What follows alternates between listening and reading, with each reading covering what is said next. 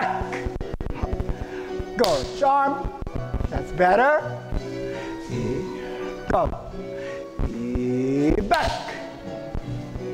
Go. Arm twist. Look.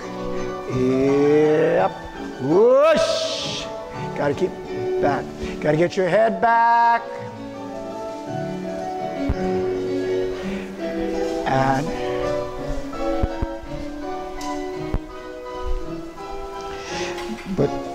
but most of you look like this. You like this. You cannot move your feet and legs like this. You're back there.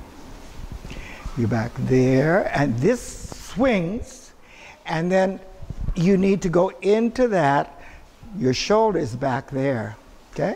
And yum, yeah, yum, pum, pum. See, every time the toe is going farther and farther, you're reaching. You have to be reaching, yeah, from this place to that place. Every foot is in a different place. Your arabesque needs to be this way. You know, it's not like this.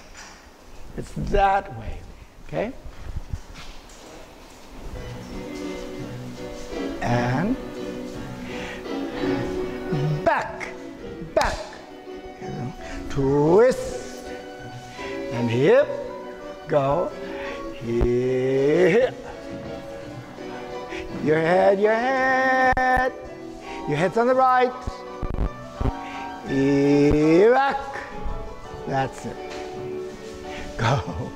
And toe, toe, toe, toe, toe. Whoosh. Right. Shannon, come, come, come. You've just reinstated yourself. We forgive you for being late.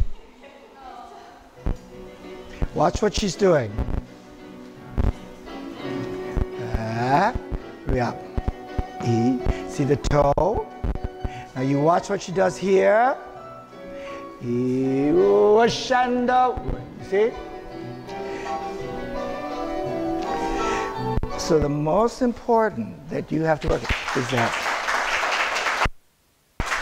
the reason to do the step on l'air is so that this foot is far in front of your body, because that is going to make you jump. When we actually jump, that's the most, again, every step has a preparation. The same with the pirouette. You have to do this to do that, okay? So now when you're going to jump, and if you're going to make that arc in the air, then the distance of that pushing foot, the jumping foot, from this shoulder determines whether you're going to go up and over or you're going to go splat.